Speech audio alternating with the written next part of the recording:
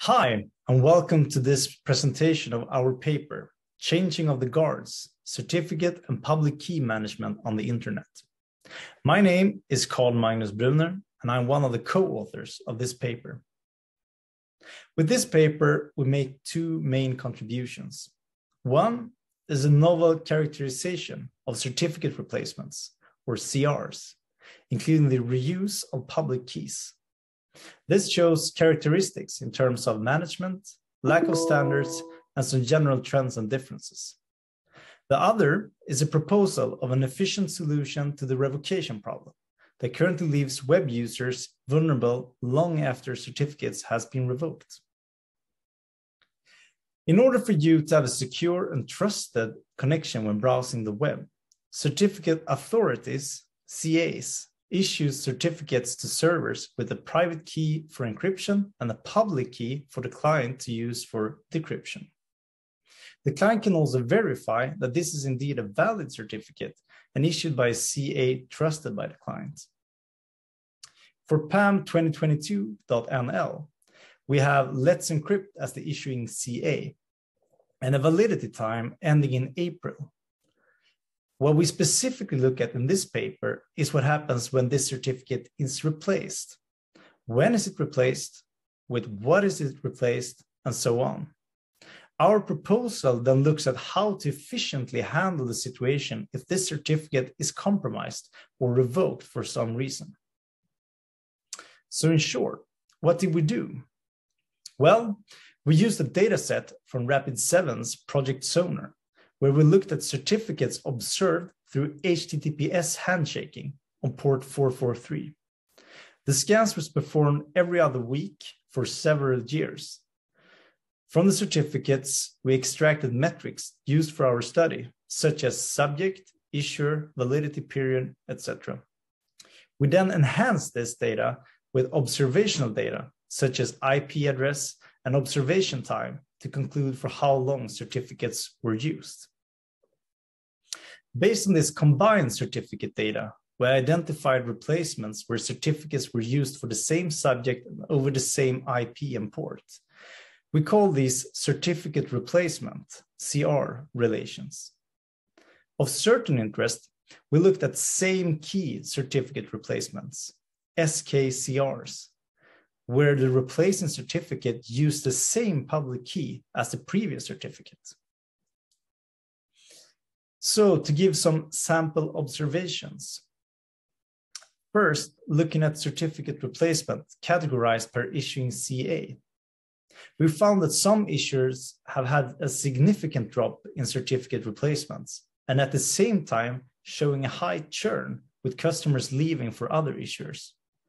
Here we have highlighted Symantec and GeoTrust that clearly shows this trend. On the other side of the spectrum, we find examples such as Let's Encrypt that shows the highest customer retention and a stable level of CRs. Changing our focus to management or mismanagement, we looked at gaps between validity periods, meaning no valid certificate was observed between the period of other valid certificates, as well as certificates being observed before or after its corresponding validity time. For the whole duration of the study period, we see a trend towards decreasing gaps, effectively meaning an overall trend towards better certificate management. We also see that the change of issuer tend to increase the gaps, meaning that management seems trickier if changing certificate authority, in contrast to staying with the same issuer as before. Looking at reusage of key, we observed that SKCRs using the same keys, we don't see much of a difference between issuing new keys or reusing the same keys as the previous certificate. Diving into different validation types, we see that organization validated and extended validation certificates tend to be the best managed. With individual validated, we see that they are the worst in class. However, they are not being used that much. Finally, we observed a substantial difference between issuers here highlighting some issuers whose certificates tends to be misused the most. We also observed some effects of automation. Here we will exemplify with Let's Encrypt that offers automated solutions for replacement of certificates. First, we note that Let's Encrypt exclusively offers certificates with 90 days validity, in contrast to several other issuers with different validity times. Secondly, we observe that close to half of all certificates from Let's Encrypt has a 30-day overlap to the next certificate, meaning that automation helps ensure control of the overlapping periods, which then should be possible to tailor according to your needs.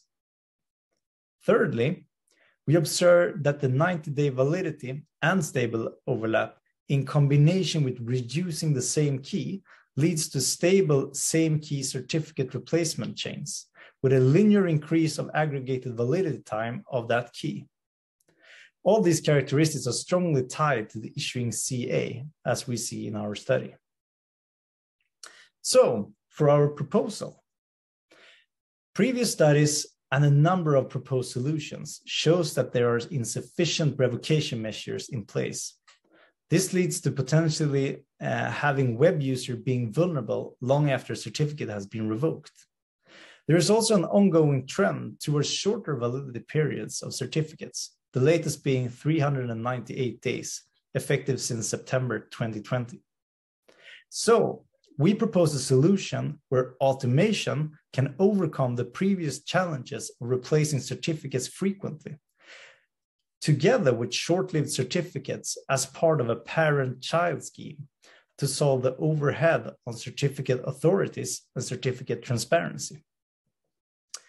Here we have summarized everything in an illustration of our proposal.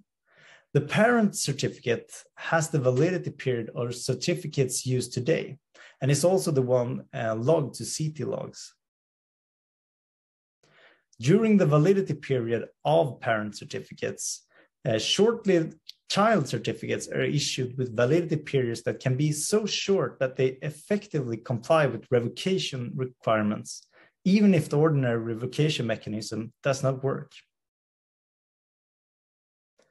The child certificate has two phases. The first being a guaranteed phase where no revocation checks are needed, and the second being a probable phase where revocation checks are recommended. The exact length of all validity periods and phases is possible to adjust, and we have made some proposals in our paper. So to conclude, with this paper, we have made two main contributions. First, a characterization of certificate replacements, revealing useful trends and insights into how management of certificates varies.